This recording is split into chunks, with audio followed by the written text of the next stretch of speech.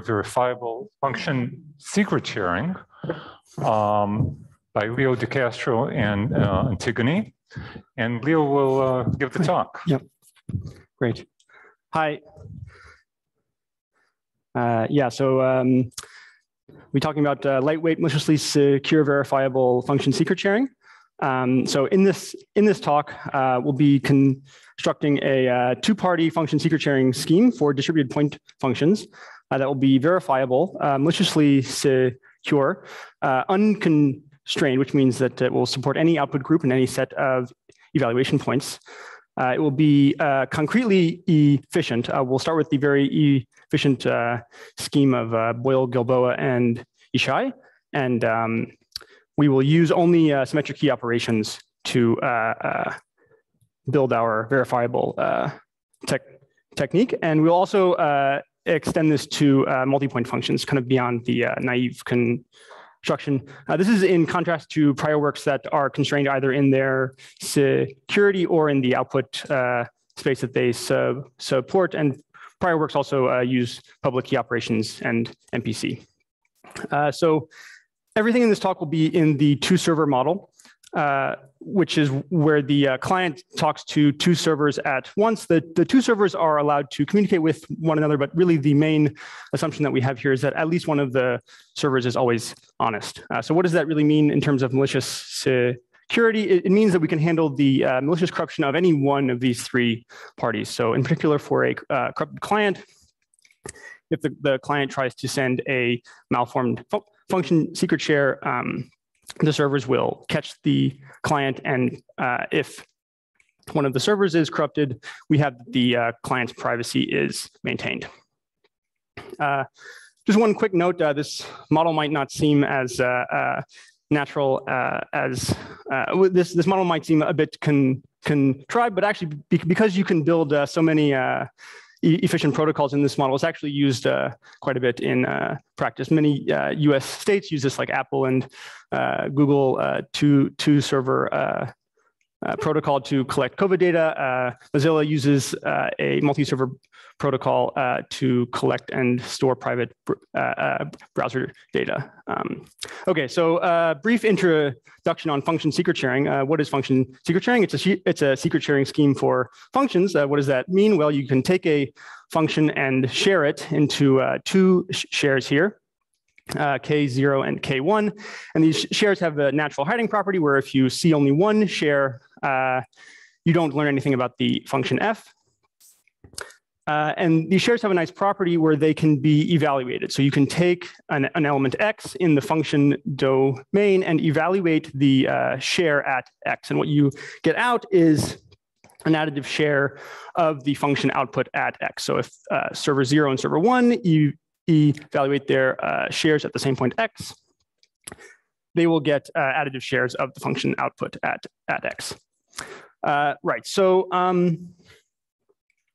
the function class that we'll be focusing on here is the class of point functions. Point functions are quite simple, but quite powerful. They're specified by a single input-output pair, alpha and beta. And really the function is just, if the input is alpha, you output beta, otherwise you just output 0. A FSS for point functions is called a distributed point function scheme. And just a quick note, we're not trying to hide the fact that f is a point function. We're trying to hide which non-zero point f is specified by. We're going to be building off of the FSS scheme of Boyle, Gilboa, and Ishai. This is a very efficient scheme. I'm not going to go into the details of this scheme. This tree is just here to refresh your memory if you've seen this scheme before. The key idea behind this scheme, though, is that the point functions is very close to the 0 function. And sharing the 0 function is very easy via PRFs. You just send the two servers the same PRF seed, and then you just have server 1 negate their output.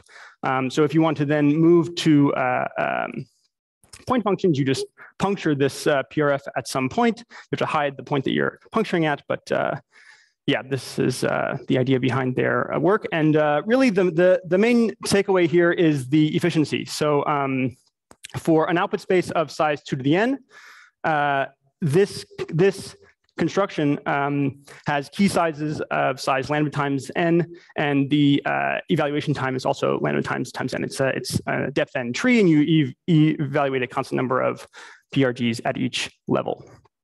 Right. So how do we verify that a point function share is well formed? Well, we start with the servers having shares of some output vector y, and this y is the set of evaluations on whatever points the servers have chosen to evaluate their shares at. We're assuming that the servers are evaluating on the same set. And really, all the servers are trying to check is that y is only non-zero in at most one location. So, like y is the truth table of some point function. So prior works for this are based off of linear sketching and MPC, and they really all rely on this Schwartz-Zippel lemma, which really limits the technique because the Schwartz-Zippel lemma relies on having a very large output field. So you can really only hope to get an output field of size 2 to the lambda. And also prior works only achieve semi-honest security for a general output space. The work of Bonnet, Boyle, Corrigan, Gibbs, Gilboa, and Ishai achieves malicious security when the valid betas are in zero or 1, but crucially, like you still have to share these binary values over a large field. And then all of these works require like public key operations and MPC. So there's definitely room for improvement. Okay, so let's move into this work. We start with a similar observation that the point function is very close to the zero function. And the zero function is actually very easy to verify because if the only valid value for y is all zeros, that means that the share held by server 1 is the negation of the share held by server 0. So you can just have server 1 negate their share, and now the servers have the same vector, which means that the verification check is just an equality check, which can be done by just hashing down these vectors and checking that the hashes are equal. So one like key observation here is that because all honest shares will pass this test, this is a very nice defense against a malicious server, because a malicious server we assume has only honest shares. So this malicious server will not receive any new information from this check. It already has the hash that it's going to receive from the other server. Right, so now we're going to sketch the idea to take this technique from 0 points to 1 point. We're going to really just do the toy version of this idea. This is a central idea to the Boyle-Gilboa-Ishai construction. If you are familiar with it, this will look familiar, but yeah, so let's begin. So the servers have shares of a vector y that is 0 in every location except for some point where it's the shares of beta. And we want to somehow have the client correct that share of beta to be a share of 0, or to perform some correction operation such that the shares that the servers have become the same. So we want to define this correction operation that's a function of the share and some correction word that the client has sent to both servers. And this correction operation needs to have the following properties. First, it needs to map all of the shares of 0 to be the same, to be equal. So we're not going to like destroy our equality on all of these other points. And it also needs to map the share of beta to equal values too, so that the whole check just becomes an equality check. To make this not trivial though, we need to like have the client, we need to rather prevent this correction operation from mapping really any other value to be equal. So we're going to define this correction operation as a conditional XOR, where for each share, we're going to have a control bit T, and T will tell you whether or not to XOR omega to your share. So if T is 0, you just output your share. Otherwise, you output your share XORed with omega. And so when the shares are 0, we really want these t-bits to be the same. That way that the operation applied on the two shares will be the same, and we maintain the equality for these shares. On the other hand, when the shares are shares of beta, we want the control bits to be different so that the correction operation is applied asymmetrically so that the outputs will be equal. So we want to apply this correction operation on every share. And so we need these shares to be equal for all of these control bits, rather, to be equal for all of the 0 shares and differ on the shares of beta. So the way that we're going to do this is observe that the shares of 0 are equal, or they map easily to equal values, whereas the shares of beta are not equal. And so we're just going to define some deterministic predicate of the shares to generate our control bits. And least significant bit is just a convenient choice. You can really pick anything you would want here. And so this is what our correction operation will be. We're going to take the shares and take the least significant bit. If it's 0, just output the share. Otherwise, XOR with omega. OK, so let's go over this again with a little bit closer to the real correction operation. So instead of having omega be the XORs of just the beta shares, we're actually going to have omega be the XORs of hashes of the beta shares. This is for security.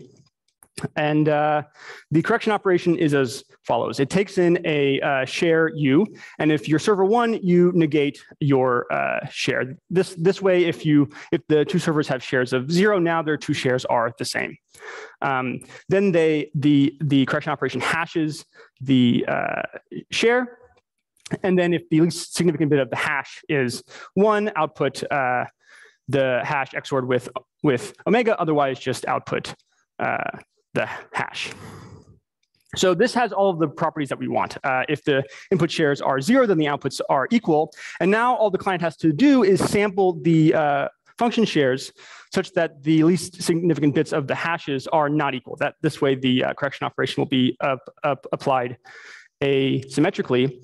And because there's really only one set of shares the client needs to check, and this happens with good probability, this doesn't incur too much overhead in the share generation.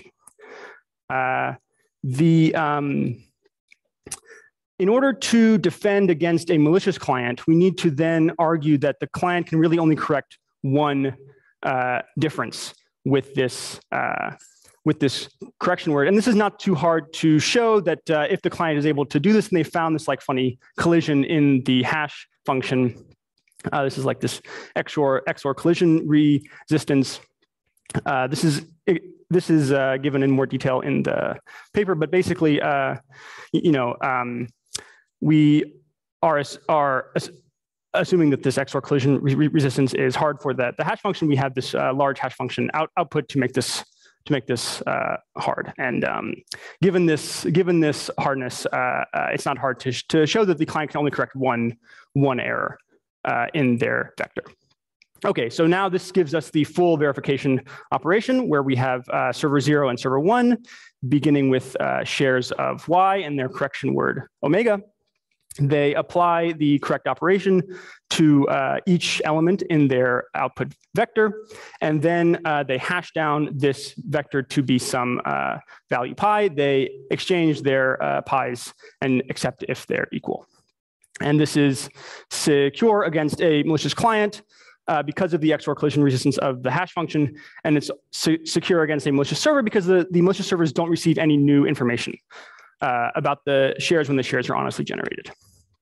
Just a quick note about performance. The performance overhead for this verification method is very low. The share generation has a roughly 2x overhead because the client has to resample when the predicates at the shares of beta are equal, because you need them to be unequal in order for the correction operation to work correctly.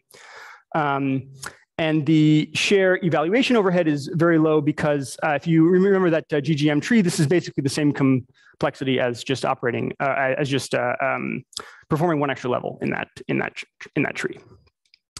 Okay, so in the last few minutes, we're going to extend this to multi-point functions. So first, what is a multi-point function? Well, it's a function with a small number of non-zero points. In particular, like the number of non-zero points is not something that we're trying to hide. So the function is specified by a set of points, alpha I and beta I. And these are like the only non-zero points that are going to be in the function. So if x is one of the alpha i's, then the function will output beta I, otherwise it will output 0. You can view this as the sum of t-point functions. And because you can view this as the sum of t-point functions, there's this kind of natural, naive approach to building distributed multi-point functions where you just concatenate t-point functions. This works reasonably well until you go to evaluate, and if you have a lot of non-zero points, then you have to evaluate every single point function share in order to evaluate the multi-point function share. This is a waste of work because you know that only one will evaluate to a non-zero value. So you might want to, we want to try to reduce this extra work. So the trick that we're going to use is cuckoo hashing. We're not going to go into the cuckoo hashing technique, but basically what it does is it packs t elements into a table of size m. And the guarantee that it gives you is that if an element is in the table, it's only it could only be in a constant number of locations. And these locations are specified by these kappa hash functions. So the concrete parameters for this cuckoo hashing scheme are very good. For kappa equals 3, we can get an overhead of less than a factor of 2 for this very large range of non-zero points. So how do we use cuckoo hashing to build our multi-point function shares? Well, the client takes the alpha points in the multi-point function and inserts them into a cuckoo hash table with m buckets. So there's t points where the function is non-zero, and they get mapped to a bucket, table with m buckets. And then for each bucket, the client creates a distributed point function. So if the bucket has some element alpha j, then the client creates a point function corresponding to the point alpha I, beta I.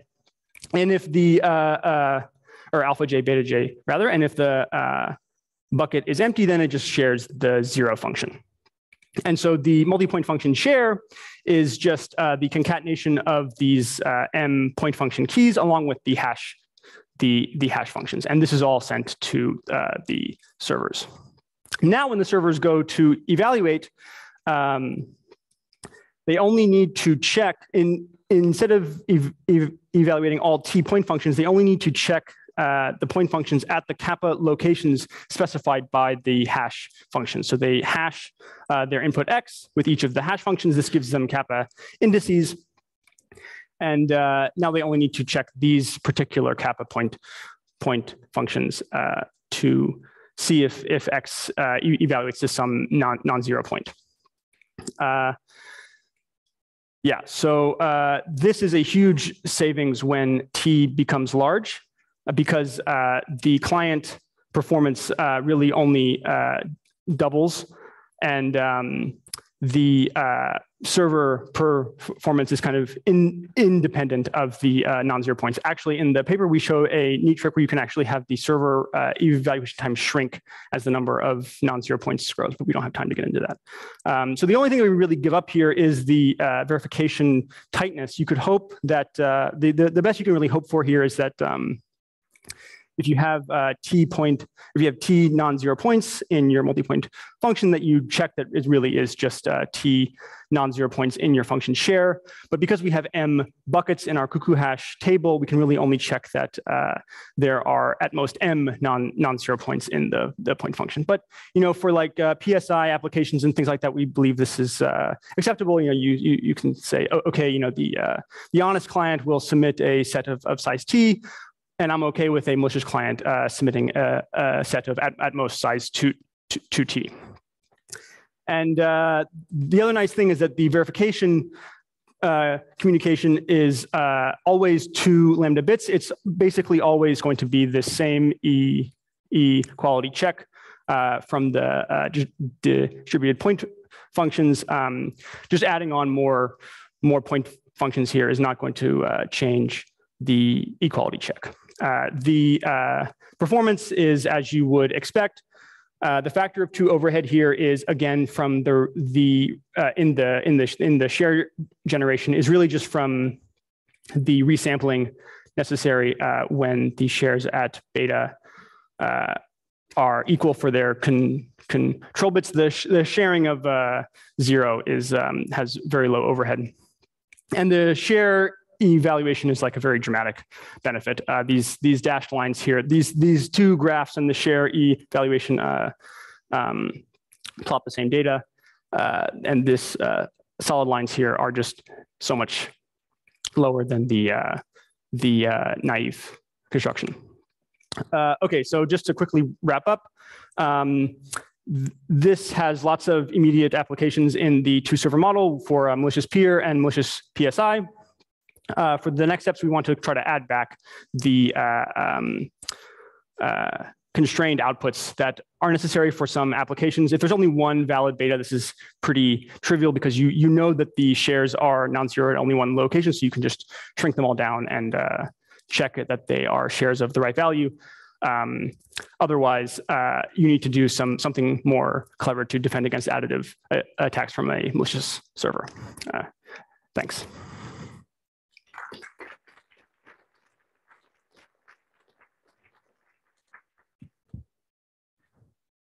Questions?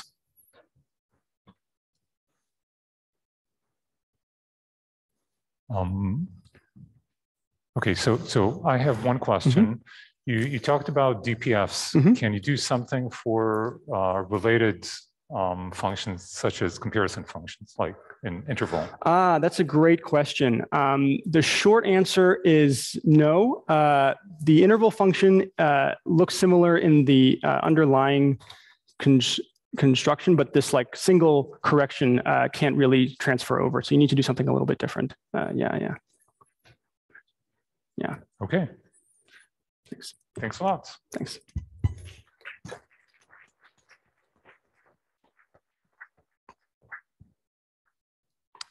Okay. For the final talk of the session,